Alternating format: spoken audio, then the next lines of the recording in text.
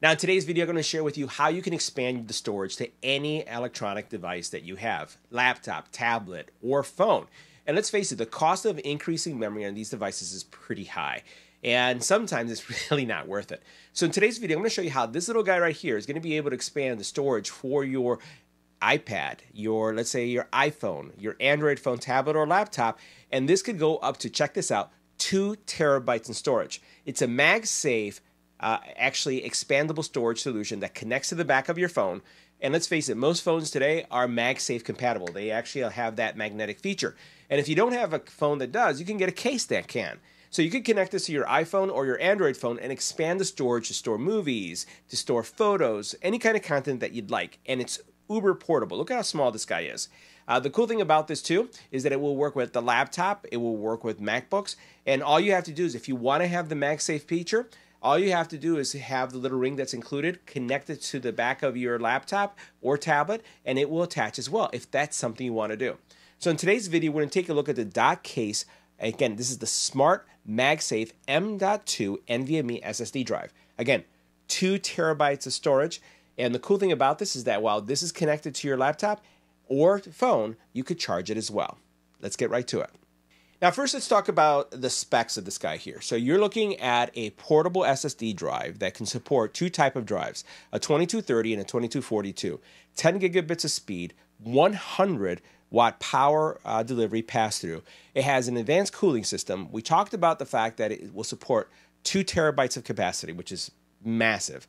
It also could support 4K ProRes, power loss protection, read-only mode, and it also has SSD health monitoring. So this is the entire or total solution.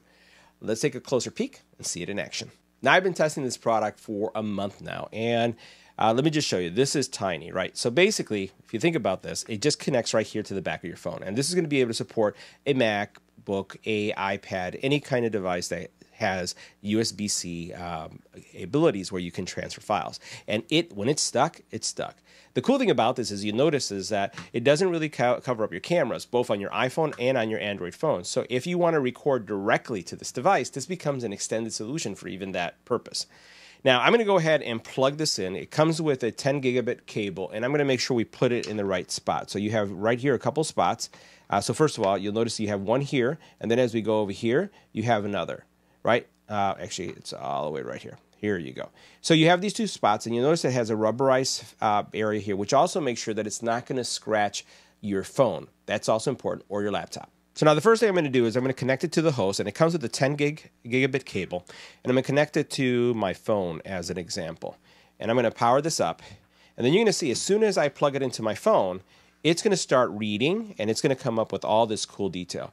So it basically is going to store some power, and that power storage is going to give you that recovery feature. So it's going to charge, and you notice that it says charging, so that in the event that there's a power disruption, your files will not get corrupted when they're being transferred over. This is really cool. So you notice how it's charging, and it's going to basically store enough power so that if I unplug it, it's going to take a little bit longer before it actually discharges or loses connectivity. That's where you have that power recovery.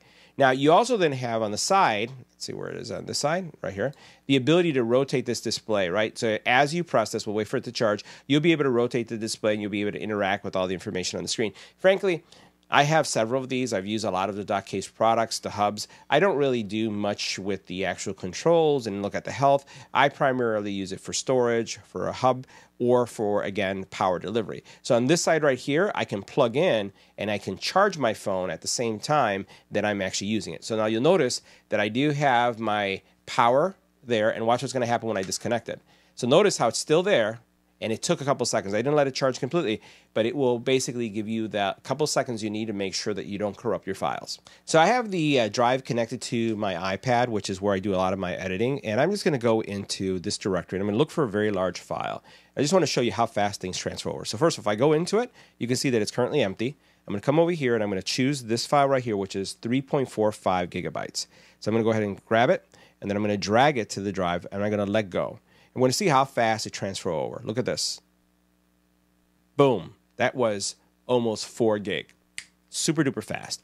So really quick to drive content on there. All right, so I found another file. This is a big one. This is about 4 gig, 4.91 gig. I'm going to drag it here, and I'm going to go ahead and replace that one over. So that one is coming over, and let's let it go ahead and transfer. It's almost complete. There it is. And now what I want to show you is also how fast you can project or actually get the images on screen. So notice I selected it, it came up, and I can scrub. Look how fast I can scrub through this. If I hit play, right? So this is a scooter review that I just recently did. Let's go ahead and pause it. But the scrubbing is super fast and the transfer is really quick.